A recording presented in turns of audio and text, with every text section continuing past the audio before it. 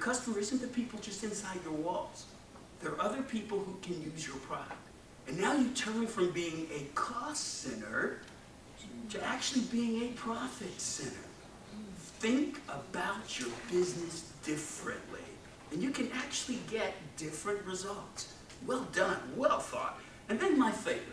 Not everybody can spend 25 grand, 50 grand, 100 grand on ROI. What we heard from Amy was what I like to call poor man's ROI. That, hey, you know what? We got to show results. We've got to communicate those results. But you know what? You don't have to be the one doing it.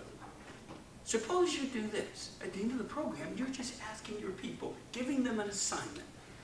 Assignment that says, you know what? At the end of this class, I need you to do something.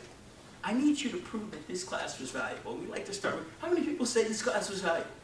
Great. Well, if you really believe it, I'd like for you to take an action. Would you, within 48 hours of leaving this classroom, would you create an email that says, here are the three things, the three most important things you learned over this time, and the three things you're going to do to apply it. Send it to your leader, if possible, your leader's leader, and copy me. What's going on? You get it.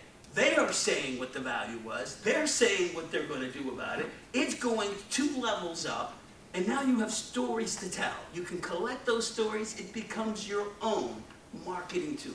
What a fantastic way. We call it poor man's ROI. For me, very valuable session, very helpful. Please take away, and most importantly is with every other session, use it. Because as we like to say, knowing without doing is essentially the same as not knowing. So let's do it. Thank you. Thank you.